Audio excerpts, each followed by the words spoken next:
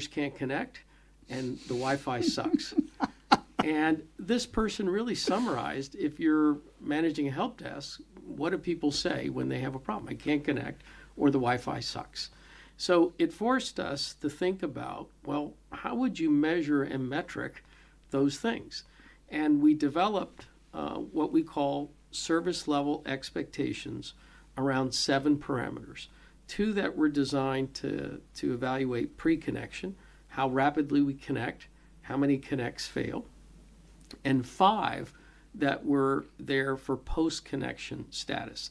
Things like throughput, capacity, roaming, all of the characteristics that would define a Wi-Fi experience that sucks. So we now measure and metric every user, every minute, around these 7 service level expectations. And those, from an AI perspective, are considered AI primitives. This is the basic building blocks to understand the experience of every user every minute. And it really was from that standpoint of, how do I tell if the Wi-Fi sucks?